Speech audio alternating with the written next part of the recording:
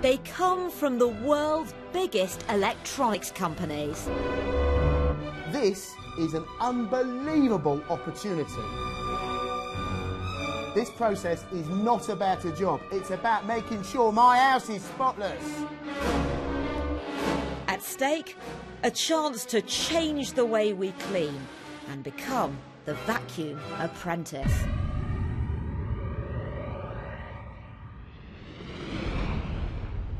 In most areas of our lives, technology's changed the way that we do things over the years. But when it comes to cleaning, it's remained a pretty manual process. Yet the last 12 months has seen the release of several updated and more versatile robotic vacuum cleaners. These devices use onboard cameras to photograph and map your home, even containing sensors to stop them falling downstairs or repeatedly hitting the cat. Plus, they have a choice of cleaning options, with some allowing you to select areas to be avoided. It's all very well that these devices look more exciting than your average cleaning equipment, but the question is, how well do they actually do the job? So we devised a little experiment, which may not be the most scientific, but should give us a little indication of whether these bots are up to the challenge. Clean floor? Meet some talcum powder. On cleaning the talc, my traditional vacuum, which cost around a third of the price, did pretty well, only leaving a slight residue. So, here goes. Probably the most high profile of our apprentices is the Roomba, the self-styled original bot on the block. It works similarly to many of its young pretenders, such as the Samsung Navibot, also boasting a timer function, handy for when you want to program a clean while you're at work.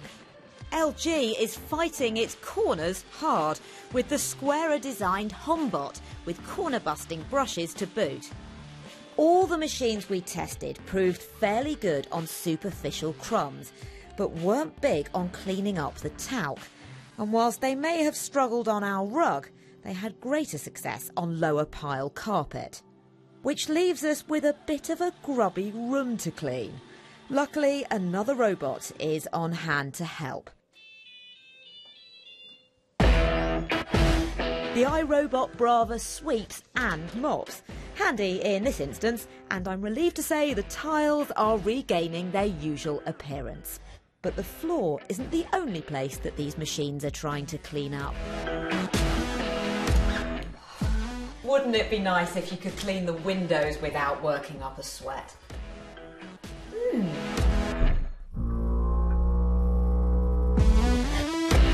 Well, this hopes to be the answer, the WinBot.